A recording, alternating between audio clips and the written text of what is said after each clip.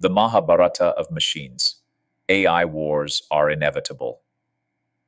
You think the next world war will be fought with tanks, drones, and missiles? You're wrong.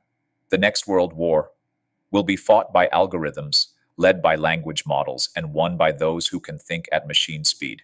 We are entering what I call the Mahabharata of the machine age. A spiritual war, a strategic war, and a psychological war, fought not between kings, but between codexes, between belief systems and code systems. Let me break this down. Every major military power is now integrating AI to predict battle outcomes, to simulate war games, to control drone swarms, to scan satellite feeds, to manipulate narratives in real time. But that's not the scary part.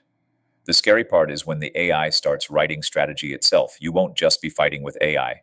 You'll be fighting against AI, and the side with the better mind will win before the first shot is fired. Imagine this: a war room where the general is an AI, a military campaign where the battlefield is already modeled and optimized. A nation loses its army before the first plane takes off because the opponent's AI already modeled every outcome 4 months ago and manipulated supply chains, media narratives, and financial dependencies in advance. That's not fantasy. That's already happening. Now go deeper.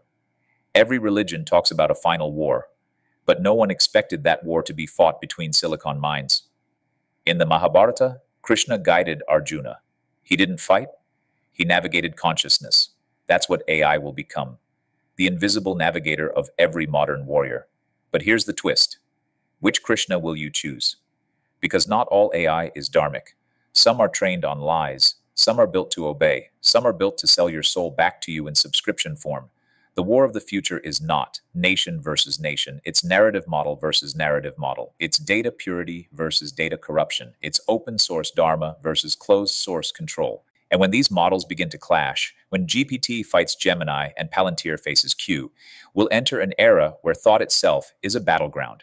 Chanakya once wrote, "The greatest war is not fought in blood. It is fought in the mirror of thought, where the first to understand reality wins before the rest know it has begun." We are in that mirror now.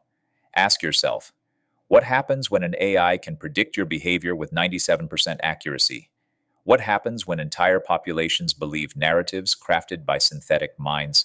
What happens when a nation's next election is run, rigged, or rewritten by models too advanced to trace? Now take this further. What happens when AI merges with religion? When it starts quoting scripture better than the priests? When it creates synthetic prophets that speak your language, mirror your culture, and guide your belief? You won't just have AI wars, you'll have AI gods, AI religions, AI cults. And in that world, truth won't matter. Only narrative density will. Only emotional resonance will, and the one who codes Krishna better wins. So what do? You stop being a consumer of AI and start being a strategist of it. You build your own models. You train your own voice. You guide your own army. Because if you don't, you'll wake up one day and realize your entire mind has been militarized by someone else's model. This was Scroll 004. The war has begun. Not in missiles, but in mirrors. And the smartest people on Earth are already building Mahabharatas of the machine age. Will you be Arjuna? Or just another civilian standing on the wrong side of code? The game is already mine.